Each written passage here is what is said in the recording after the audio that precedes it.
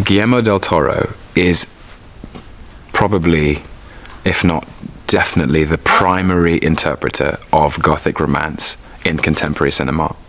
There is something singular and unique about his vision, his fingerprint as an artist, and his ability essentially to make stories that seem to deal with the supernatural, that deal with ghosts, and make them intensely, emotionally real. Running outside.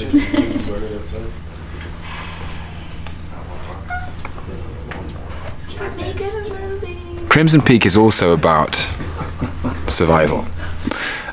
Crimson Peak is about loss of innocence. Crimson Peak is about awakening. It's about acknowledging who you are. Crimson Peak is the story of a strong young woman whose strength and youth and womanhood are challenged by the darkness of a mystery behind another man and another woman from a different world.